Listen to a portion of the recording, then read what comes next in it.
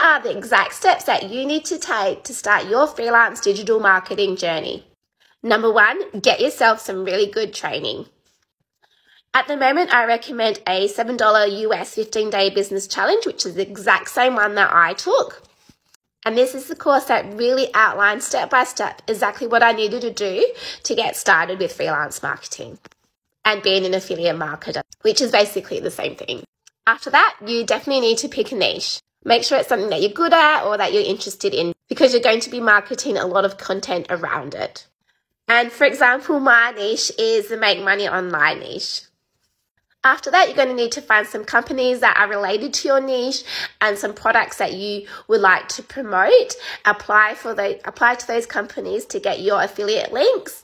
And then once you've been accepted into their program and you've got your links, you're going to need to build out your funnel and an autoresponder.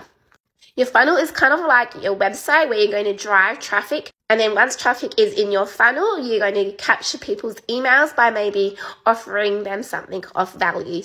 So for instance, I offer a free ebook. So you set up your funnel and then you set up your autoresponder. Your autoresponder is where you capture people's emails and then you can start sending them email campaigns. All you need to focus on once all your systems are set up is just to drive traffic to your funnel through posting on social media.